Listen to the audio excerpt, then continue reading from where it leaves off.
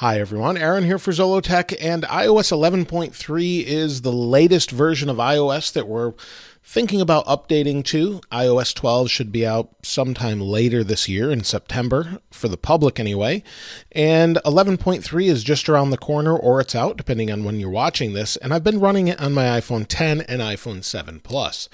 And I've asked many of you how it's been on your previous devices. I've done some follow-up videos, and this particular version seems pretty solid. Most of you, especially on the older versions, are seeing much improved speeds, better battery life, and just an overall better experience. Now, that's not true of every single person, but one of the things they've done that's huge for older iPhones, meaning 7 Plus or older, or 7 or older, is battery monitoring. And that battery monitoring is specific to the older phones, and what that means is if you go into your settings, go to battery, you now have battery health, and battery health will let you see what your health of your battery is. In this case, it's 93% on the 7 Plus.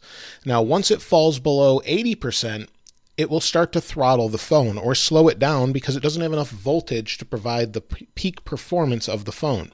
Now, if it's not doing that, you'll have the option to actually perform at peak performance and risk maybe the phone shutting off, or you can have it throttled and then get the battery replaced at a later date for $30 from Apple, or you can do it at a third-party place, but for $30 from Apple, and you'll get all your performance back.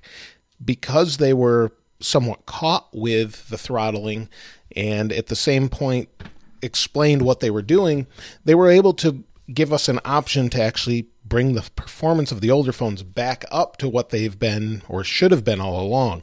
So for the older versions, I would recommend this, especially if you're on iOS 11 and newer, so iOS 11.2.6, I would definitely say yes, upgrade. If you're on an iPhone 10, definitely upgrade since you probably already have it, or an 8 and 8 Plus, definitely. But if you're on the older phones, say maybe even back to a 5S or an SE, if you're on iOS 11, there's no harm in upgrading unless you're going to do something like jailbreak later and you may not have that option. However, if you're on something that's on iOS 10 or earlier, that's really going to be up to you whether or not you want to do that, because once you go forward, you can't go back.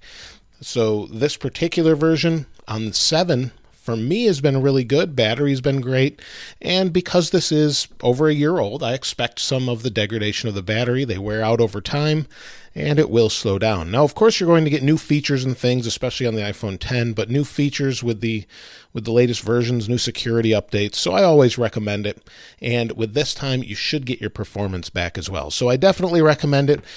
For some of you, you've told me that on some of the 6 or 6S devices, it hasn't been great in the beta, but the final version, if it's not out right now, will be out probably this week, and I think it will be great. But let me know if you've upgraded already, if you're running the beta software, or you're running an older version. I'd love to hear from you as well. Let me know in the comments below. If you'd like to get your hands on this wallpaper, it's linked in the description below. If you haven't subscribed already, please subscribe and like. As always, thanks for watching. This is Aaron. I'll see you next time.